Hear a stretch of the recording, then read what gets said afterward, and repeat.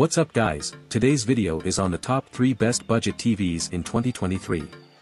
Through extensive research and testing, I've put together a list of options that'll meet the needs of different types of buyers. So whether it's price, performance, or its particular use, we've got you covered.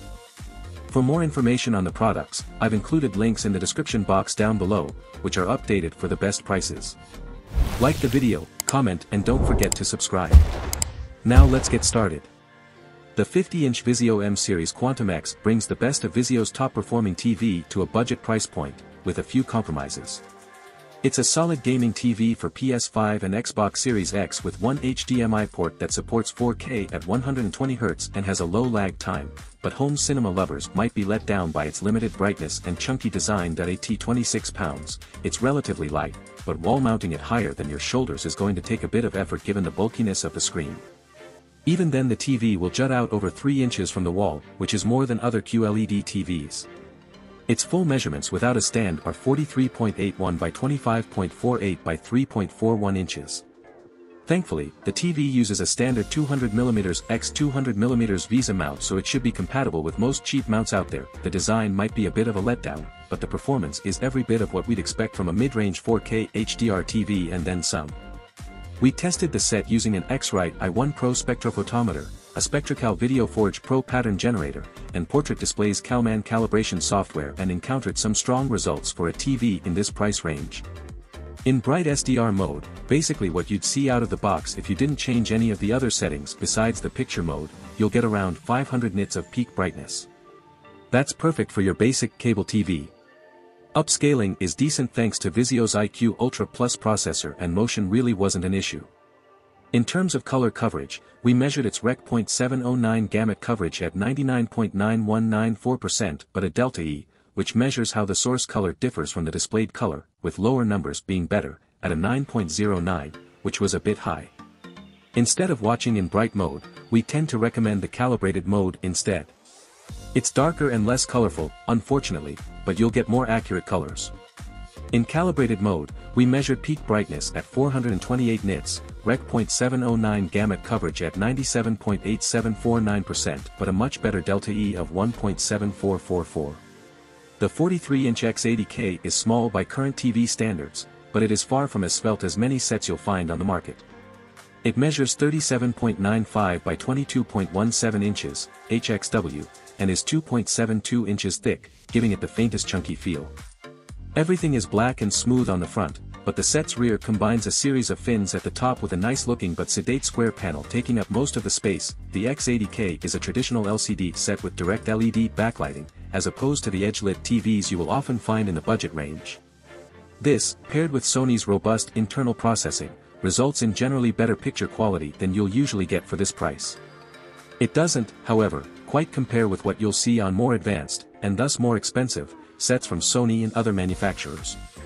This was borne out by our lab testing with an X-Rite i1 Pro spectrophotometer, a SpectraCal Video Forge Pro pattern generator, and Portrait Display's CalMan calibration software.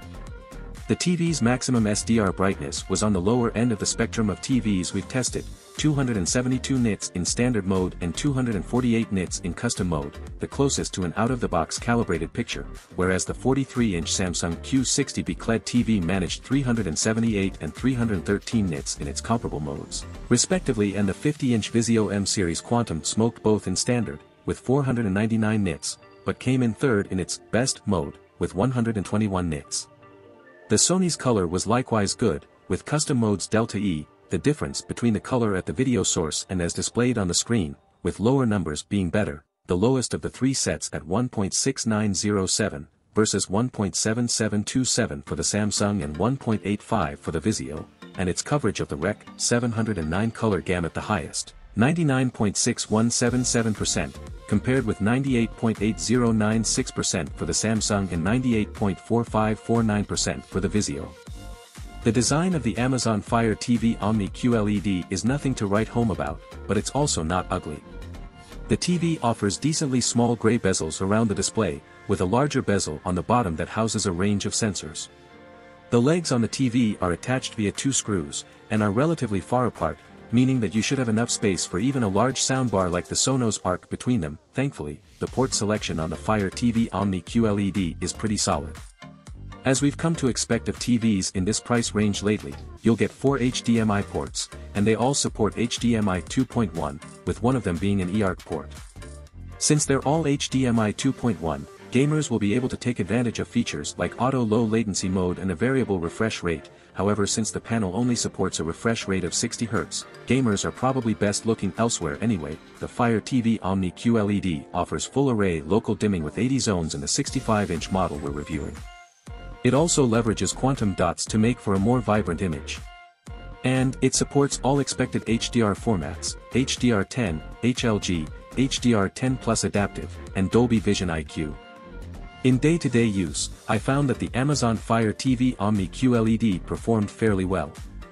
Images were detailed and crisp, and colors were bright and vibrant. Having previously reviewed the Hisense U7H and U8H, however, I found it to be a little lacking in overall image quality and backlight control, and if you're looking for a TV with the best image quality in this price range, it is worth looking at an option from Hisense. The Fire TV Omni QLED generally delivered a bright image, in both SDR and HDR, beating out much of the more expensive OLED competition in some of the similarly priced LED competition, like the Vizio M Series Quantum. That said, the Hisense U7H beat the Amazon TV in all brightness tests, including in SDR and HDR viewing. For example, the Fire TV Omni QLED achieved a brightness of 425.9 nits in HDR filmmaker mode at 100% of the display, the Vizio M Series Quantum reached 322.8 nits and the LG C2 only 165.5 nits. Thank you for watching this video. Do like and subscribe.